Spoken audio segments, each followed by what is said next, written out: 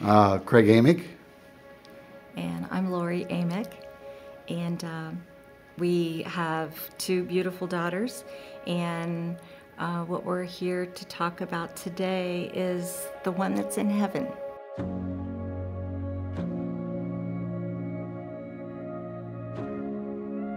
Our oldest daughter, her name was Shelby Danielle, and our youngest daughter, her name is Haley Christine. Both of the girls were the highlight of our lives, and we have such amazing memories of raising both of them. Shelby was born with a congenital heart defect, and we knew the minute she was born that something wasn't right. And for quite some time we slept at the bed watching her breathe and everything, and eventually she blossomed into a pretty sweet little toddler. About the time she turned into a toddler, though, we started to notice some things that just weren't quite going as we had hoped, and her doctor recommended that we do a couple of procedures.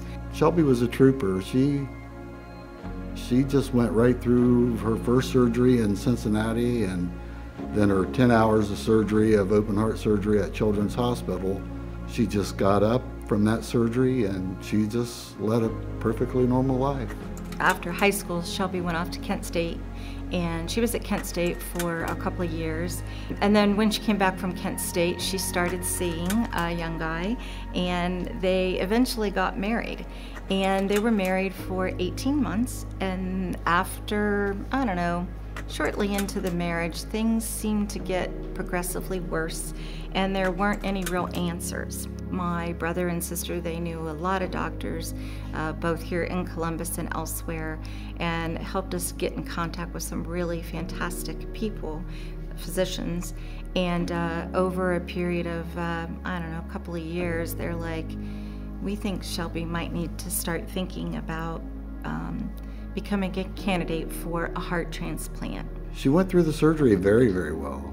And, you know, she was just laying in bed recovering and doing good. And she was talking and texting and hanging out on Facebook, and eventually she got up and took a few steps. And so she had declared at that moment that by July 4th, she was going to be out of the hospital.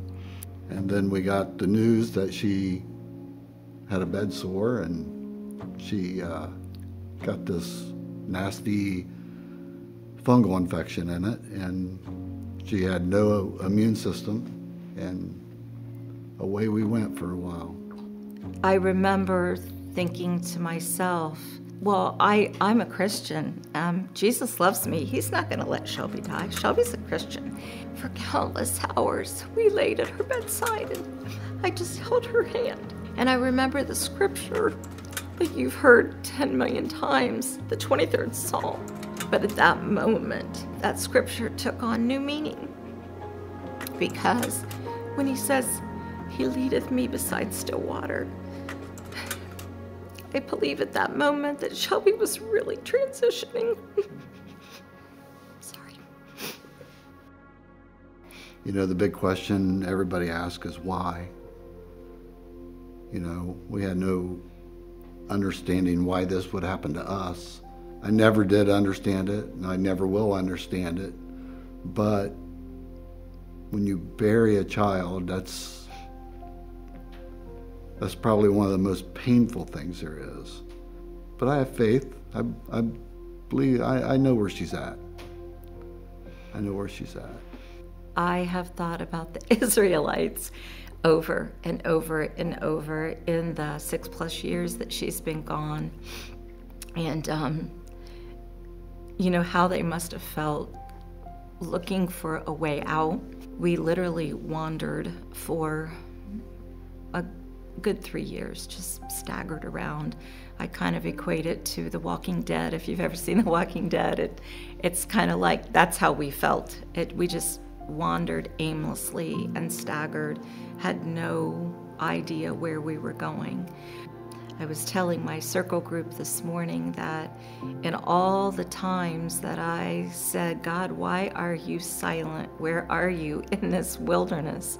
Not too long ago, it kind of struck me. He said, if you would just be quiet enough to listen, I'm right here with you.